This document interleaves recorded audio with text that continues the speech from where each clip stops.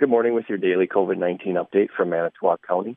Still reporting 11 confirmed cases, 390 negative tests, and sadly still the one fatality. We do find that that's encouraging that our numbers aren't continuing to increase, and I think that is because of the Safer at Home order and all the sacrifices and hard work that everybody's been doing to stay home and be diligent about that.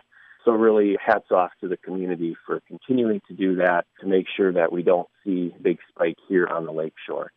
Going into a nice warm spring weekend here. It's May. It's supposed to be warm and sunny this weekend, so definitely want to encourage people to get outside, get some yard work done, do a little exercise, go for a walk. All those things are helpful for our mental health.